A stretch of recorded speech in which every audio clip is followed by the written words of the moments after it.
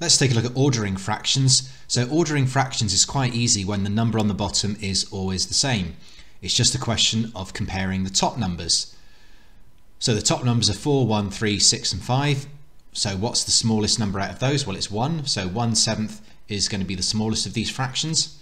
The next smallest number is 3. So 3/7 is the next smallest, followed by 4/7, followed by 5/7. Therefore 6/7 is the largest. However, when the numbers on the bottom are different, it can be a bit harder. However, at least all the numbers on the top are the same.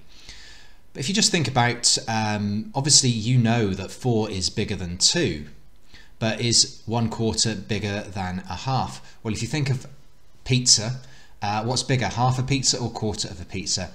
Half a pizza is obviously bigger than quarter of a pizza, so the smaller the number on the bottom, the bigger the fraction.